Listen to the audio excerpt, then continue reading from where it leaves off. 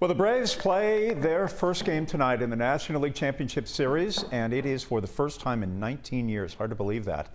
And as an added bonus, there will be fans in attendance. Alex Glaze is live outside the gates to let us know how they are getting ready tonight. Alex? Well, Jeff, I was outside of the gates, and then, it's a little hot out here in Texas, so I decided to head on in because it's one of the things I get to do as media, get to head in a little bit early. But big night for the Braves, big night for Major League Baseball, and a big night really for the Rangers because not only do they get to show off their new park, they get to open it for the first time for fans, and fans are really excited about this beautiful park. Obviously, it's game one of the NLCS. That's why I'm here, but the big story tonight, 11,500 tickets available for tonight's NLCS game.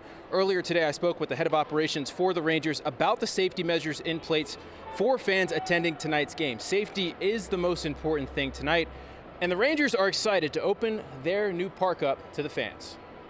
Well, I'm excited for our fans to be able to experience the building. We've been working on this project now for close to 4 years, back from the beginning. So it's a culmination of a lot of work that's gone into it. But now I do think this is sort of a precursor for what we hope will be getting fans back into ballparks for the start of the 2021 season.